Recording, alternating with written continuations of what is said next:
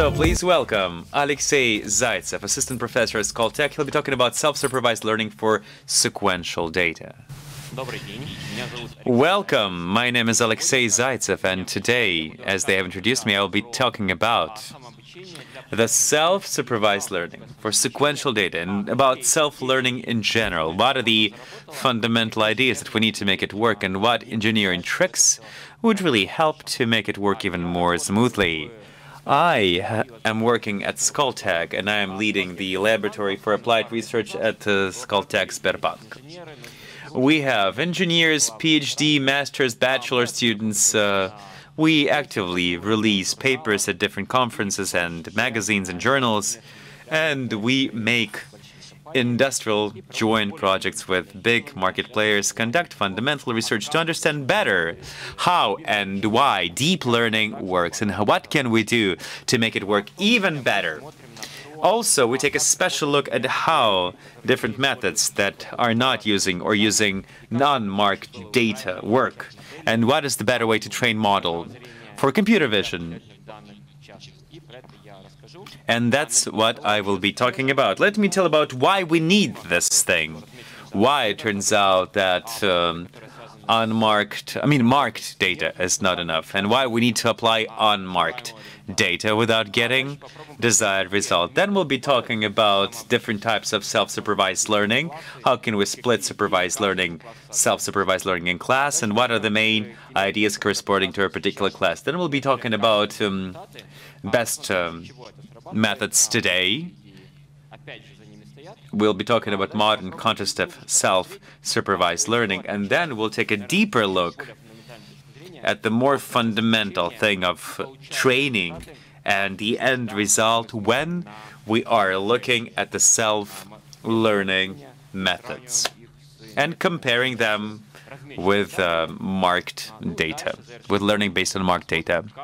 And in the end, we'll take a better look at how this works in the real world for real tasks and whether it always so justifies our hopes. And in the end, we'll come up with a conclusion about all of these methods that I have already mentioned. And we'll take a further look into the future to see what will be happening with the models. So let's begin with understanding how classical machine learning algorithms work. Imagine the traditional ML task. We have a large selection of clients. For every client, we need to understand whether it will quit bank or not quit a particular bank. So we know some information about the client. For example, age, salary, etc. So the question is, will the client churn in 3 months? We can know age, education, and in the end, turns out that we have representation of a client based on a number of vectors and figures. Every single one of them correspond to a particular variable. So machine learning needs to, based on this understanding, imitate the decision that we make in the teaching selection so that the error would be as low as possible when we try to identify those people who will leave us in the upcoming future. So for standard objects for which we can suggest some sort of decent vector of features, we can build a smart model. For example, what is on the input?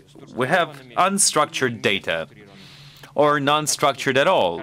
For example, we have an image or a text, and no one can tell us what are the labels that we need to be getting out of this scenarios. What kind of classifiers? What are the features?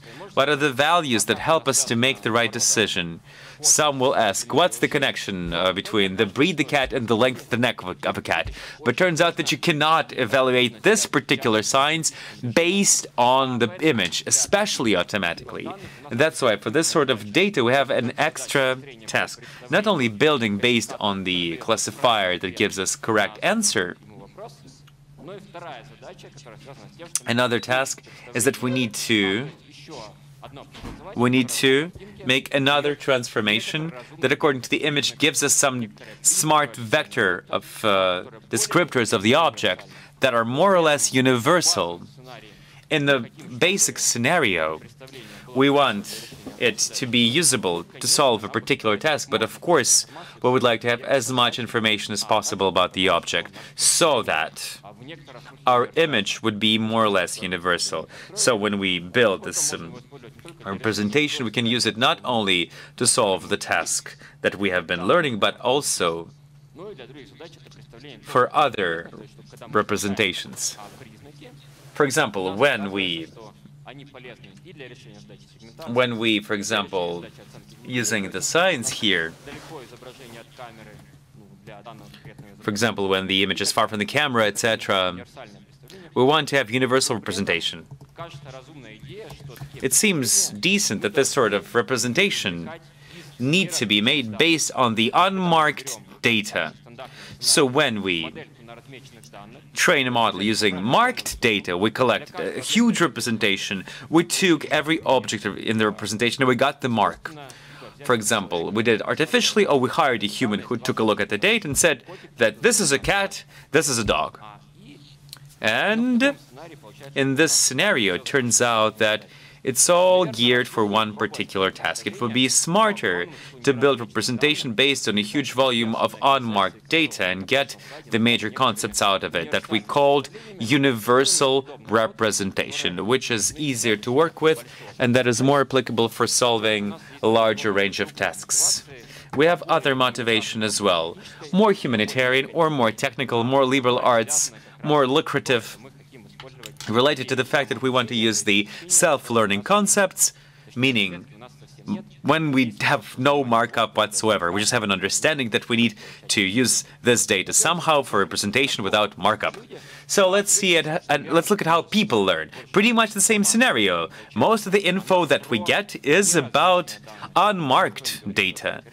Nobody's telling us this is a chair, this is a cat, this is a sky. We see it a couple of times and then we make a personal decision teaching our internal neural network that says that in a particular case we see a cat or a dog or a chair. Turns out that collecting high-quality marked representation of data is very expensive. So usually, imagine that it's about 10 million images, and we know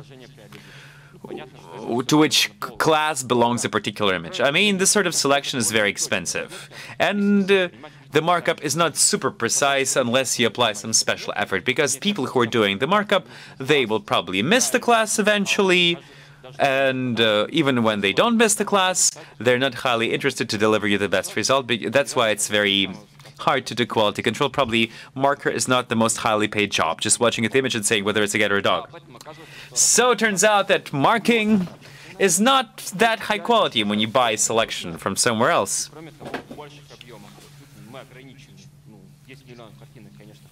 10 million images is good, but there are billions of images online on Instagram. We want to use all of that info, which is more important even for text. There's so much text online, and we want to use that text to get quality models. And the last point, that we want, for cheap, get solution for other tasks. And this seems to be more efficient if we use universal representation, which is obviously better to create using self-learning. So let us look at the ideas that we've got regarding self-learning. Well, there are three major ideas: generative model, contrastive model, or contrastive learning, and the combination of first two. We will be talking less about the combination. So what is generative model? In the simplest option, at the level of idea, we're saying that we have some sort of image or text. Let us throw out part of that text and try to predict the rest of the text based on what we have. Turns out that we don't need any markup. We just took the ready-made image, and nobody prevents us from masking part of the image and try to restore it. On the one hand. On the other hand, turns out that the entire pool of data is available to us. So the semantics So we need to be able to get out the entire semantics to augment the pieces that are missing. For contrastive learning, the idea is a bit different. Imagine that we have a couple of similar objects and a couple of objects that are not alike. Let us teach the representation so that when we look at the representation of similar objects, that representation is similar in some sort of metrics, cosinus-based or Euclidean. Or if we take two other objects, their representation would also be different if the objects are different. Here's the example of a generator. This is the obtained code architecture, more or less classical.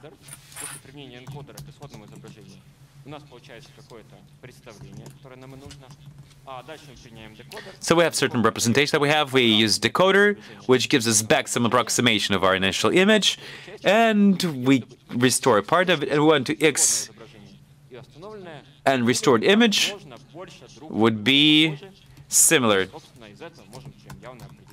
And we can define clearly the function of loss. There are a ton of tests there, but here's the major thing. The second option is contrast, when we don't have decoder, but we have an encoder. That makes two images. First, we launch encoder, have representation X, then we have representation Y, and when we look at both representations, turns out that they need to be small or large distance in between. And in the third approach, we're trying to combine that. If we speak about the first approach in more detail, we have a ton of options on how we can throw out pieces of data. For example, we have this huge rectangle, and we can remove part of data. We can remove one end, middle end, and we can try to restore based on the data that we're missing. For example, we have available data in pink and data to predict in blue. And when we restore this model, when we teach this, train this restoration model, so at the output, we have this universal or less universal representation that we would need. So for text, it works pretty well.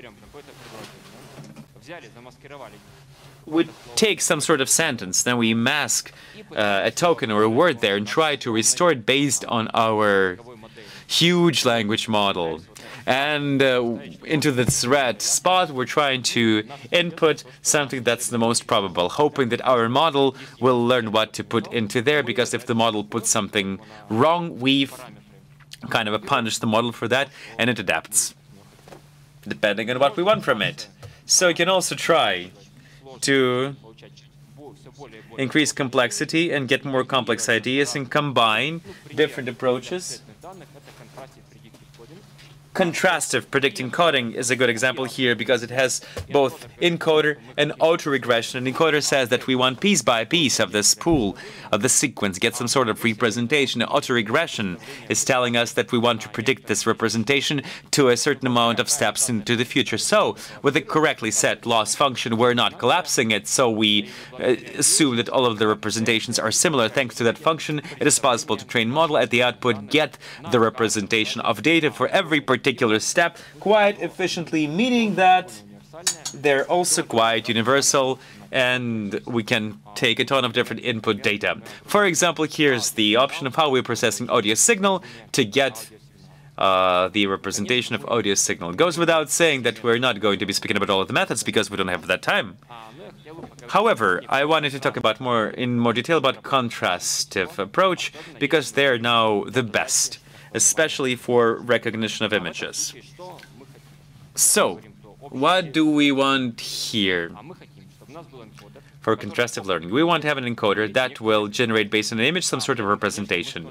And we're getting something out of that representation. For example, we would want it to be completely random. Not completely random, sorry, not completely random. For example, we have three images over here. One is called anchor, one is called positive, another is called negative. And we want that in the end, the space between the representation of anchor and positive was the least, because logically they're similar. There's some sort of cat-y at both of them. So the distance between the gap between anchor and positive should be as close as possible. And the anchor and negative gap should be the biggest. So we have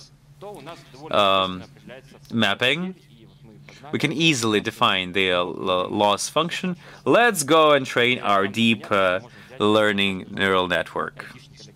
For every ID, for every person, we can collect a set of faces, mark the data, and it will work as well. But if the data is unmarked, there's some sort of problem, but it's easily solved.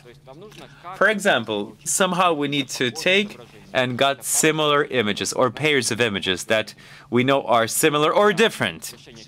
So for the first task, we can easily take and cut out two pieces out of the same image and tell that the representation should be similar because it's the same image, obviously. So we take a kitty, we cut out two parts, and for those two parts, we apply encoder, and the representations should be similar. So in order to generate a pair of images that are not similar, we need simply and tell, here are two random images out of the billion images, and probably they're not similar because the second image is not a cat. In the end, we get a couple of positive examples, similar images, and a couple of negative examples, not similar images, and that works. So we can actually apply that to a very different data type. Here is contrast approach for clients who are doing certain activities. For example, if we have clients of the bank or not a bank, they're spending money or something else is happening to them. They're entering the website, and every entry to the website or every spending is some sort of event in their existence. And when we take a look at all of this in detail, we have some sequence of events, subsequence of events happening to a client, and therefore we can try to use contrastive learning in this scenario. Taking sequences for a client. For every client, we have subsequence 1 and subsequence 2, and they belong to the same client. Since those subsequences belong to both belong to the same client, their representations should be similar. If we take a second client and we take subsequence 3 and subsequence 4 for that client, turns out that between green representation and orange representation, there must be some maximum size distance. So in the end, we get some sort of contrastive learning, which is pretty decent. So representations of embedding vectors of subsequence 1 and 2 should be at minimal distance, similar for subsequences 3 and 4. We can even improve all of these ideas by adding a number of engineering tricks so that we could be working with this data. For example, in this contrastive learning, we can add what they call projection head. We are not only augmenting two pieces of image, process them with encoder and get some sort of representation. We're also taking simple neural network G that projects us to a more simple space, and we can see the similarity of these representations in a space of relatively small size, so we can have a number of options of how we get deviated image from the initial image. So, for example, we can take a piece, what we call cropping in English, and we can do it differently. For example, we can skew colors in the image or add some noise into the image, different sorts of noises. Turns out that all of this is pretty much applicable, helping us to get even a better quality representation. But turns out that we can even go further and just reject the contrast learning paradigm whatsoever, having left only positive couples. We are not looking at the unsimilar couples, only looking at similar couples. And for that, we're using architecture that is called BIOL. Bootstrap your own latent. We have two neural networks, purple and pink. Purple is what we're training, and pink is the approximation of what we used to have previously during training. So we want that representation that we get with the new blue network would be similar to the representation that we're getting from the pink neural network below. Pink, red, whatever. So, in the end, we add the same ideas like before. So we generate based on X BIOL view, two augmentation, or two deviations that need to be delivering the same images.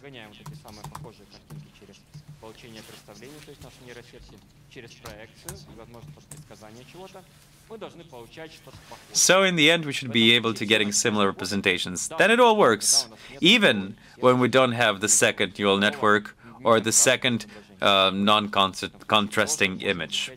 We can train the network whatsoever, giving it more or less universal understanding of what's happening. So, how can we tell that certain model of self-learning is good or bad? It's similar to how we evaluate ordinary models. Let's look at the number of parameters in the model and see the quality of the model. So that is how well it classifies, meaning selects top class for the dataset ImageNet. When we have built a linear classifier based on the representation that we're getting with our representation model, either supervised models with marks or BYOL, the approach that I just explained to you. As you may have seen in the image. And we see that the difference in quality between supervised and BYOL is not that great, especially if there's a ton of parameters. We have 400 million parameters. That the difference between BYOL and supervised baseline is pretty close. If there are less parameters, then BYOL is lacking something to have qualitative representation, so we have 3% gap or 2% gap. If we're not selecting specifically supervised approach, we do not augment it, we're using it as it is. If we would apply it in a stronger model, then we'll be using a ton of tricks, and the quality will change even further.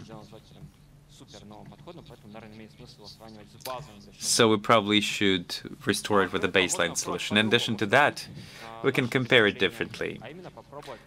I mean, we can see what's happening if we solve a different task. Option 1 is try to classify other sort of data, types of food like pizza, chocolate cake, or something else, or classify the type of buildings or type of scenes, visual scenes. And if we take a lot of such tasks and train either a linear classifier over representations or adapt the entire model just a little bit, then turns out that in this case, the self-learning approaches work not worse but better than the approaches that use markup. We're seeing the same situation when we're solving the segmentation task or depth identification task. It's really, really good for BYOL compared to other methods and compared to the approaches that use supervised training with a teacher. If we talk about the disadvantages of BYOL, turns out that they're quite evident if we dig a bit deeper. Turns out that we need a lot of RAM, a lot of memory to train that sort of model, because if we show a little number of examples, the network trains quite oddly and the quality is not that great. We need to show it a ton of examples right away, like 4,000, not 128 that we had, which pretty much work for supervised training with a teacher. Another thing is that we need to generate correctly the similar images, meaning that we need to be using various options of augmentation. And only after that, it needs to work pretty good. It will be working pretty good. We can also be searching and looking at other approaches that may work even better. But if we take a special look at the theoretical part of it, why it works, turns out that certain explanation is there, but as usually for deep learning, we cannot say it very precisely. We can be looking at a very simple model, trying to analyze its behavior, trying to catch some similar effects. The representations that we have got and see, well, the most reasonable out of them. And we can take a look at what's happening with the model that we got based on the supervised, self-supervised with a teacher. And let's host an experiment. Let us take certain pool and get parameters of the supervised and self-supervised model. And let's see how much, what is the local optimum as fast as possible. Turns out that we can quickly get out of the self-supervised optimum. When we get out a little bit, the quality drops significantly. So the loss function is growing rapidly, which means that our supervised approach is a bit worse. If we look at the surroundings, at the neighborhood of our optimum, when we optimize parameters, let's, for example, take a look at the major components, like break it apart into major components, and look at the neighborhood. What is the loss function in the neighborhood? Turns out that for a self-supervised, it's pretty small in the neighborhood. So we get good model, and it's tight. For a supervised approach, it's not that great. So it's less stable, unfortunately. That's why it's not clear whether it will work good. In addition, there are additional problems, such as we need vast data pools, vast data sets, and a long time to train the model to get at least some sort of quality model. Here's an example of how we're using self-supervised approach, and in two options you can see. In option 1, we're using the entire pool, the entire data set, and use a lot of epochs. And in the scenario number 2, we don't have much resources, and that's why the quality drops very evidently, although it's better compared to not having anything. So we have some representation, it's just work. We don't have enough data or don't have enough time. So this approach is pretty universal. We have been trying to do the same thing for oil data. They have also some rows of data related to mining. We were drilling, and turns out that we were getting pretty quality representation reflecting some physical properties of the wells. Turns out that if we have correct representation, the wells are similar in the real life. So it's not only limited to images and texts. A few words of conclusion. What can I say, evaluating the condition of self-learning at the moment? It does work, and we truly can get efficient kind of a completion to learning. We don't fully understand why. It's some sort of magic, but some explain this magic, and we have some explanation to that magic as well. And the selection of a particular method depends on the task. It's more about natural language research, but we can see that contrastive approach is a bit better, however, not always. And it all begins to work if we correctly do the data augmentation, although that all requires a lot of time and a lot of effort to make this thing work. I believe that in the upcoming couple of years we will see more efficient approaches to self-learning, and they will be able to get us more universal representation without investing a ton of time, and adapting it faster to other sorts of tasks, not only text and images. Hopefully I'll get to do that as well in my lab. And here's our lab. We have an amazing team. Many thanks to all of them for helping to make this happen. Thank you so much. And thanks to everybody who was watching us.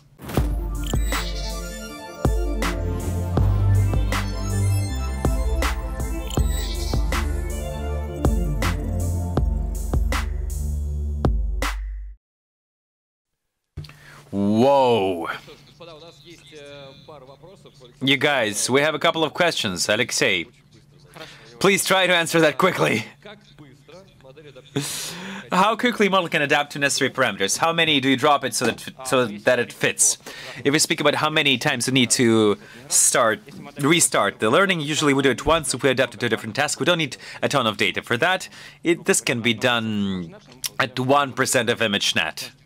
And we get similar results to using 100% if we train representation correctly in the first place. Why don't you use average key method?